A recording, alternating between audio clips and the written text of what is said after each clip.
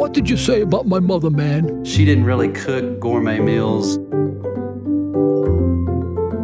Did you wash your hands first? I didn't.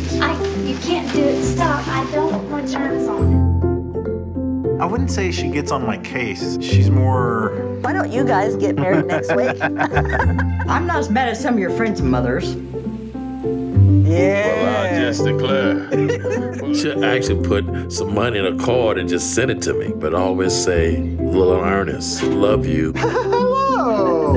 Ah, yes. Whatever you do, never, ever make her wrong. I can go on the big computer. Wait a minute. You didn't know that, did you? You can hack into my phone? I've hired a choreographer for my funeral. You have? Yes. Whoa, whoa, whoa, whoa. Oh, so sorry. I'll see you later. Right, love you. Love you too. Bye-bye. I put other things above my mom's heart. We don't know what the consequences are with other people, and our mother especially. I don't recall my mom ever telling me she loved me in my life until a few years ago. It's taken us how many years?